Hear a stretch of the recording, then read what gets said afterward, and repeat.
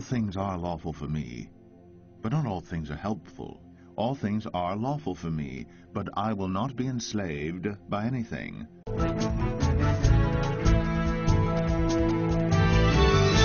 want to ask you a question. Do you benefit from your mistakes or others' mistakes? Everyone is liable to do mistakes, but a wise person benefits from his or her mistakes.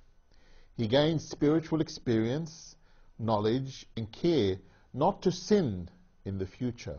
In this respect, one of the fathers said, "I do not remember the devil agitating me with the same sin twice." A spiritual person attains humility through his faults. He realizes and becomes aware of his weaknesses and how he is liable to make mistakes like others. He would not be proud or arrogant or think himself special. St. Paul the Apostle said, "Therefore, let him who thinks he stands take heed lest he fall." When the ignorant person falls, he could weaken and continue his fault, becoming used to falling.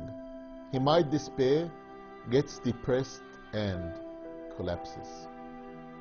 As for the wise man, he understands the devil's tricks and combats them through his sin. He learns how the devil gets to the human soul and becomes more precautious and precise. It might even help him to guide others as he becomes more aware of the way. A spiritual person benefits from his mistakes through sympathy with others. As the Apostle says, "Remember the prisoners as if chained with them, and those who are mistreated, since you yourselves are in the body also." Therefore, when the spiritual person fails, he becomes more sympathetic towards others without judging or rebuking, as he himself knows the power of devils and the weaknesses of human nature. The spiritual person benefits from his mistakes by the practice of praying for himself and others. He is completely certain that man's victory does not depend on his strength and cleverness, but on God's help, as he leads us to victory.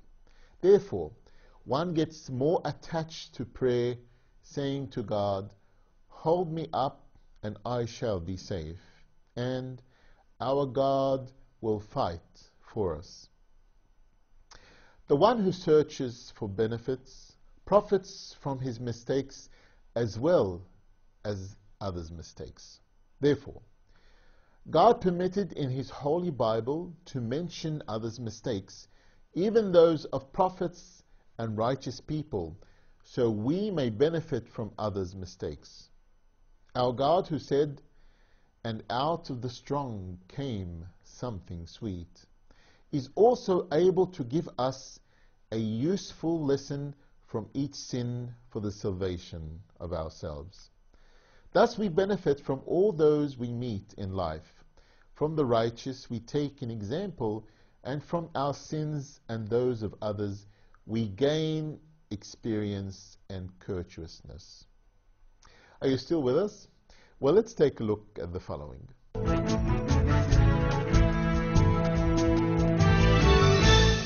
Food for thought. God didn't promise days without pain, laughter without sorrow, sun without rain, but he did promise strength for the day, comfort for the tears, and light for the way. Disappointments are like the road bumps. They slow you down a bit, but you enjoy the smooth road after they're gone. Don't stay on the bumps too long. Move on. When you feel down because you didn't get what you want, just sit tight and be happy, because God is thinking of something better to give you. When something happens to you, good or bad, consider what it means. Don't be sad. There's a purpose to life's events, to teach you how to laugh more or not to cry too hard. You can't make someone love you All you can do is be someone who can be loved. The rest is up to the other person to realize your worth. What the heart gives away is never gone. It is kept in the hearts of others. Remember that great love and great achievements involve great risks. The measure of love is when you love without measure. In life, there are very rare chances that you'll meet the person you love and who loves you in return. So once you have it, don't ever let go. The chance might never come your way again. It's better to lose your pride to the one you love than to lose the one you love because of pride.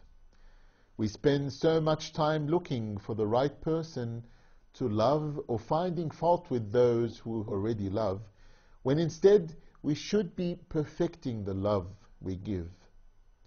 When you truly care for someone, you don't look for faults. You don't look for answers. You don't look for mistakes.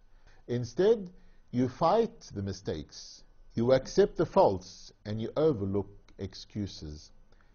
Never abandon an old friend. You will never find one who can take his or her place.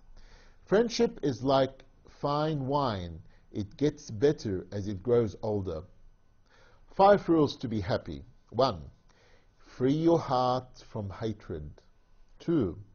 Free your mind from worries. 3. Live simply. 4. Give more. And 5. Expect less. And remember what Christ said, "This is my commandment, that you love one another as I have loved you." Let us pray together. My Lord Jesus Christ, keep us from all pettiness. Let us be large in thought, in word, in deed. Let us be done with fault-finding and leave off all self-seeking. May we put away all pretense and meet each other face to face without self-pity and without prejudice. May we never be hasty in judgment and always be generous. Let us always take time for all things and make us to grow calm, serene and gentle. Teach us to put into action our better impulses, to be straightforward and unafraid. Grant that we may realize that it is the little things of life that create differences, that in the big things of life we are as one. And, O Lord God, let us not forget to be kind. Amen.